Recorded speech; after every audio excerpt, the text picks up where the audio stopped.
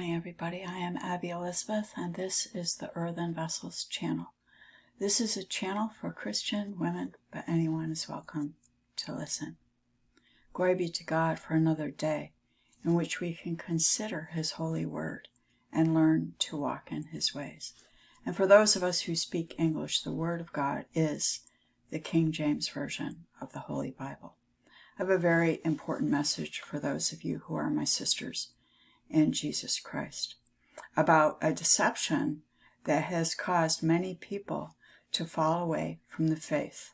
And it's a very serious message indeed. Please do your best to listen to this message in its entirety. Glory be to God. So I want to begin today in 1 Peter chapter 1, starting in verse 22, and may the Lord bless the reading of His word today. Seeing ye have purified your souls in obeying the truth through the Spirit unto the unfeigned love of the brethren, see that ye love one another with a pure heart fervently, being born again, not of corruptible seed, but of incorruptible, by the word of God, which liveth and abideth forever. In this passage of the Bible, we understand that to be born again means that we are born of the Word of God. We can see this in particular if we turn very briefly. Please turn with me to Luke chapter 8, and we'll read verse 11, where Jesus Christ here is explaining the meaning of the parable of the seed. And He says here in verse 11, now the parable is this: the seed is the Word of God. The seed is the Word of God. So those of us who are born again, we are born again of the seed, the incorruptible seed, which is the Word of God.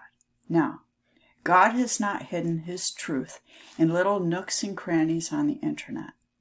God is light, and He does not abide in the shadows. The internet, Google, and other platforms on the internet are the devil's platforms, and while there are some very few who speak the truth on these platforms, verily, I say unto you, if you want to abide in the light is the Word of God. And Jesus Christ commanded that His disciples continue in His Word, that they be His disciples indeed. And they shall know the truth, and the truth shall make them free. Those of us who abide in the Word of God continually, we will know the truth, and we don't have to go hunting around doing research on the internet. I want to read a little bit further now in 1 Peter chapter 1. So let's start in verse 23 and read to the end of the chapter.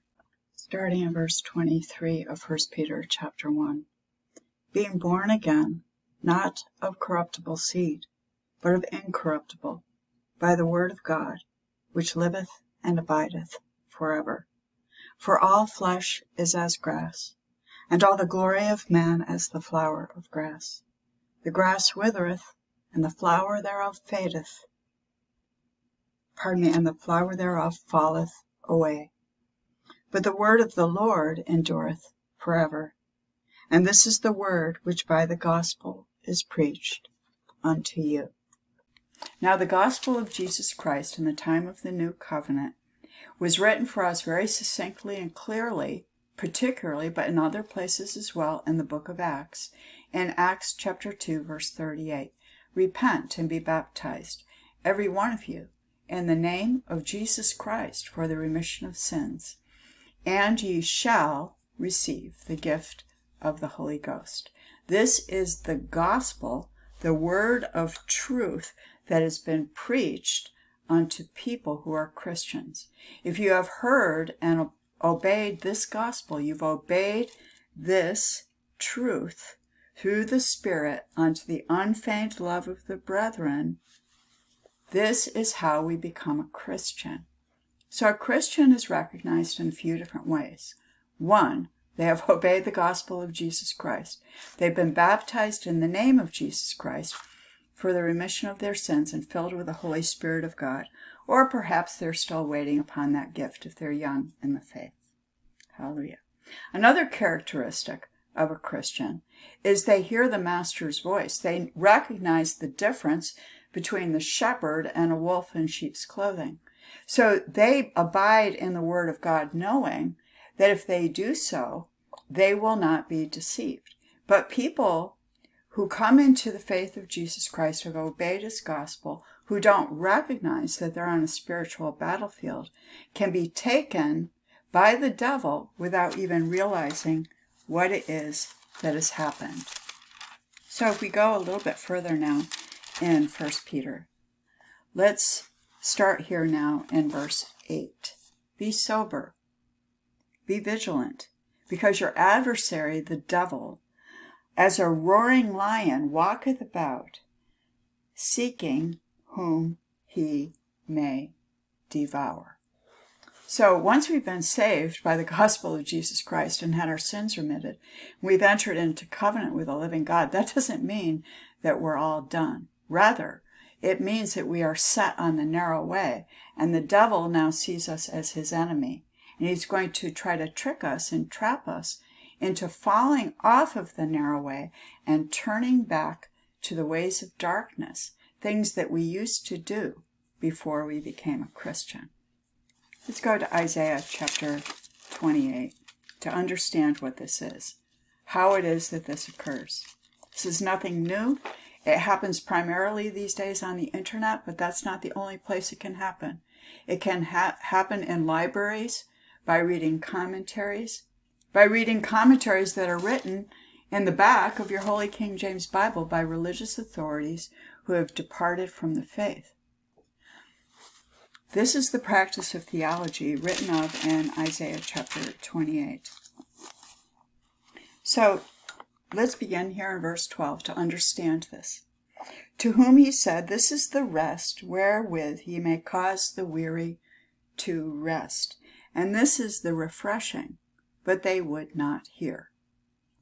But the word of the Lord was unto them, precept upon precept, precept upon precept, line upon line, line upon line, here a little and there a little, that they might go and fall backward and be broken and snared and taken.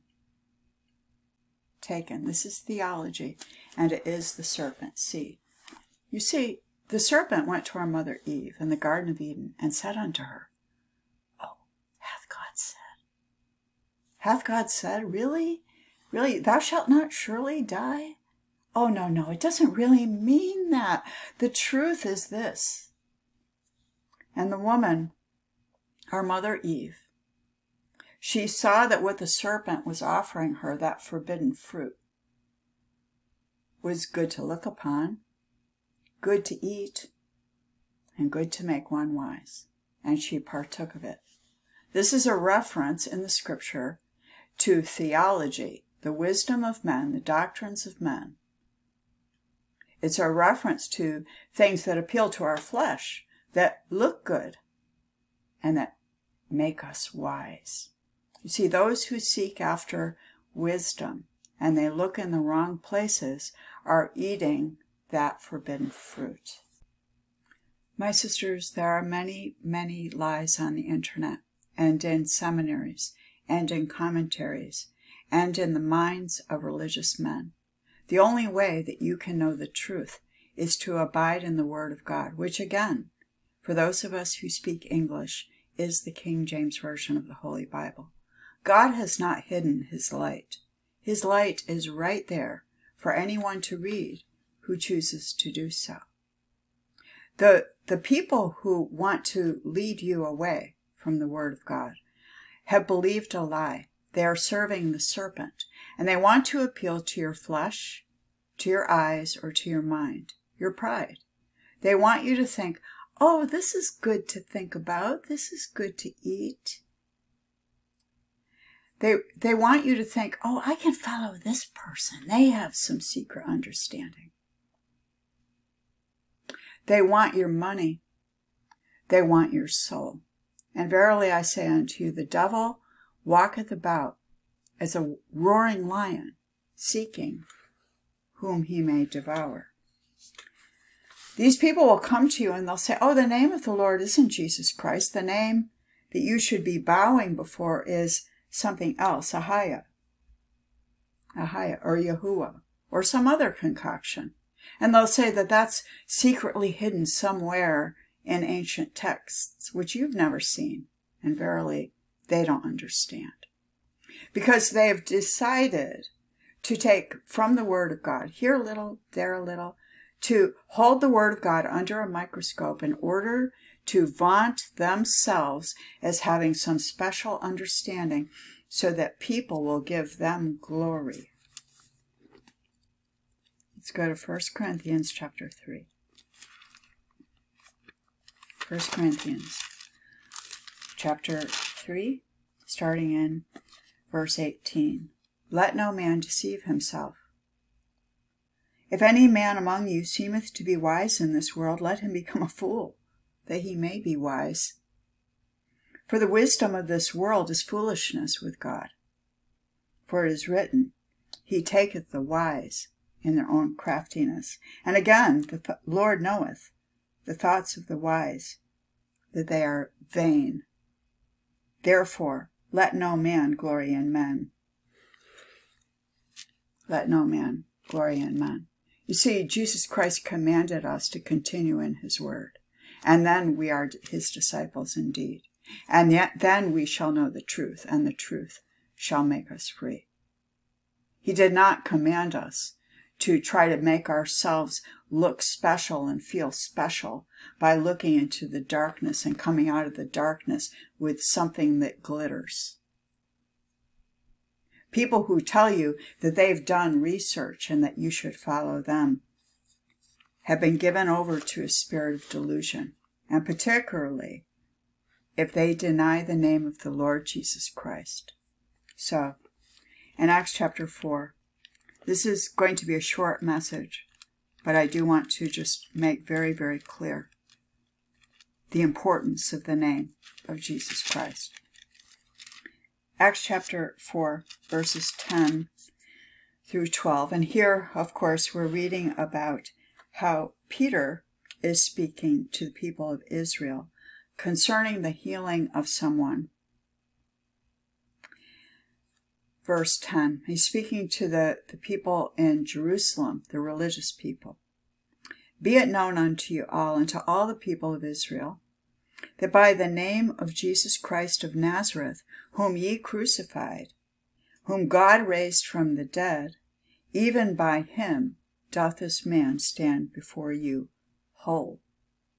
This is the stone which was set at naught of you builders, which is become the head of the corner. Neither is there salvation in any other.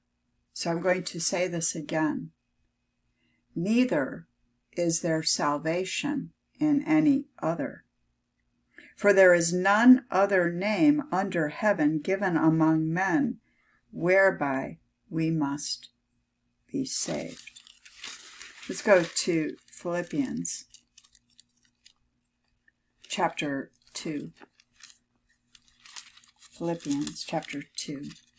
And let's read here, starting in verse 8, about the Lord Jesus Christ. And being found in fashion as a man, he humbled himself, and became obedient unto death, even the death of the cross. Wherefore God also hath highly exalted him, and given him a name which is above every name, that at the name of Jesus every knee should bow, of things in heaven, and things in earth, and things under the earth, and that every tongue should confess that Jesus Christ is Lord, to the glory of God the Father. When we love the truth, we abide in the truth. We don't go looking in the darkness to find some special wisdom so that we can feel special ourselves. We don't follow people who do so, because the wisdom of men is foolishness with God. And verily I say unto you, that if we desire the wisdom of men, we're partaking of a corruptible seed. Because Jesus Christ was that sure foundation, that cornerstone upon which the house of God is built. And we who are Christians understand that there is no other name. There is no other name. That at the name of Jesus Christ, every knee should bow. People who have believed lies talk about being a Christian, but they don't obey him. They don't consider his word, and they use theology to prove that you don't have to obey the word of God either, that it doesn't mean what it says, that thou shalt not surely die. And they don't know the Lord, and they want you to depart from the faith and follow them. Blessed be the name of the Lord. Let's go to Luke chapter 8. Starting in verse 9, and his disciples asked him, saying, what might this parable be? And he said, unto you it is given to know the mysteries of the kingdom of God, but to others in parables, that seeing they might not see, and hearing they might not understand. Now the parable is this. The seed is the word of God. Those by the wayside are they that hear. Then cometh the devil, and taketh away the word out of their hearts, lest they should believe and be saved. The devil walketh about as a roaring lion, seeking whom he may devour. And he wants to take the word out of your hearts, my sisters. He wants to confuse you with theology and research and documentaries and various writings of men, various theories of men. But the wisdom of men is foolishness with God. And we who love the truth are commanded to abide in the truth. He that hath ears to hear, let him hear. I remain here for you. Feel free to email me if you like, or to comment in the comment section underneath the video.